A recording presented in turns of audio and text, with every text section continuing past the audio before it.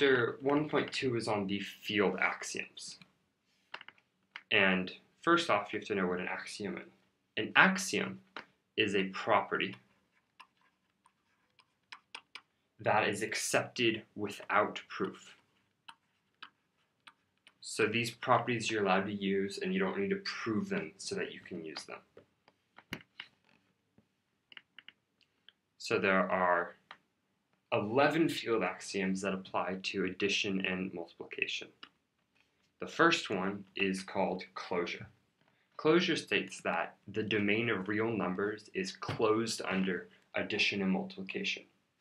And so what that means is that as long as x and y are real, that x plus y will equal a real number, and x times y will equal a real number. So it's saying that you can't add a real number to a real number and get an imaginary number. And you can't multiply 2 as well to get an imaginary number. The next property is commutativity. And commutativity states that the order by which the numbers are combined does not matter.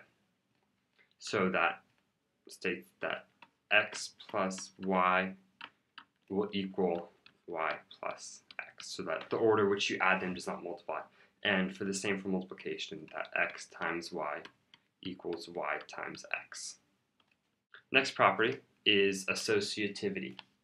Associativity states that the grouping of the numbers does not matter. So this matters when there are 3 or more elements in your equation. So if you have x plus y plus z, that where the parentheses are does not matter. So that would equal x plus y plus z. And similar for multiplication, that x times y times z equals x times y times z. And that where the parentheses are does not affect the outcome of the equation. The next field axiom is distributivity, which states that multiplication distributes over addition. So that says that if you have x and then times y plus z, it equals xy plus xz. So the x distributes over the addition inside of the parentheses. The next field axiom is the identity elements. And the identity elements, there's one for addition and one for multiplication. For addition, the identity element is 0.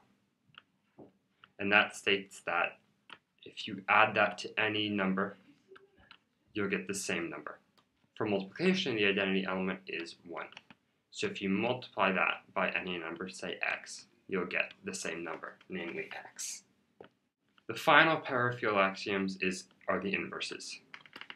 For inverses, the additive inverse is negative x.